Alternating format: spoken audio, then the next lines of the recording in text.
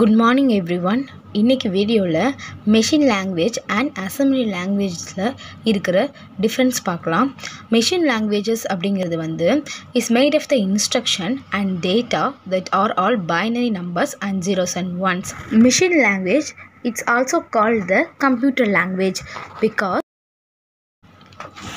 கொடுக்குற டேட்டாவை அதாவது இன்ஸ்ட்ரக்ஷனை கம்ப்யூட்டருக்கு கன்வெர்ட் பண்ணுறப்ப ஜீரோஸ் அண்ட் ஒன்ஸாக கம்ப்யூட்டருக்கு புரிகிற மாதிரி பண்ணுறதுனால இதை கம்ப்யூட்டர் லாங்குவேஜ்னு நம்ம சொல்லலாம். இது பேசிக் லாங்குவேஜ் ஆஃப் கம்ப்யூட்டர்ஸ். மெஷின் லாங்குவேஜை ஹியூமன் பீயிங் அண்டர்ஸ்டாண்டிங் பண்ணுறதுக்கு கொஞ்சம் டஃப்பாக இருந்துச்சு. மெஷின் லாங்குவேஜுக்கு அடுத்தது வந்தது தான் assembly language. Assembly language directly connected to computer hardware.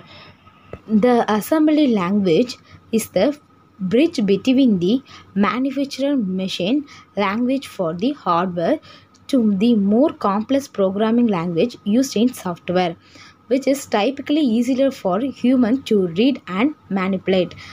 இதுதான் assembly language ஓட explanation. Next point, the machine language comes at the lowest level in hierarchy, so it has zero abstraction level from the hardware. Assembly language, it comes above the language, it's mean that is has less abstraction level from the hardware. Machine லாங்குவேஜஸ்க்கு நம்ம கொடுக்குற டேட்டாவை டைரெக்டாக converted by zeros and once. So இதுக்கு எந்த obstruction லெவலும் தேவைப்படலை. But assembly லாங்குவேஜஸில் நம்ம கொடுக்குற கோடிங்கை it convert to machine language. So it has a less abstraction level. That's the difference between the assembly language and machine language abstraction. Next point, it cannot be easily understood by human.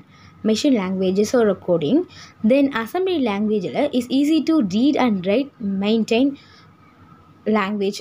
Assembly language easier நம்மளால read and write பண்ண முடிஞ்சது. Next point, machine language it does not require any translator as the machine code is directly executed by the computer. Assembly language நமக்கு assembler அப்படிங்கிற ஒரு code தேவைப்பட்டுச்சு. நம்மளோட டேட்டாவை machine கோடுக்கு மாற்றுறதுக்கு அசம்பிளரை அசம்பிளி லாங்குவேஜில் யூஸ் பண்ணோம். அசம்பிளரோட ஒர்க் என்னன்னு பார்த்தீங்கன்னா, அசம்பிளி லாங்குவேஜில் இருக்கிற டேட்டாவை it's convert to machine language, machine code. இதுதான் அசம்பிளரோட வேலை.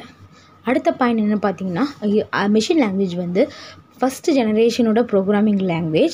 At is a basic language.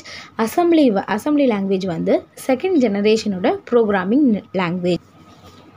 அடுத்த வீடியோவில் தனியாக மெஷின் லாங்குவேஜ்னால் என்ன, அசம்பிளி லாங்குவேஜஸ்னால் என்ன, இல்லை சம் எக்ஸாம்பிள் என்ன அப்படிங்கிறத அப்லோட் பண்ணுறேன். தேங்க்யூ.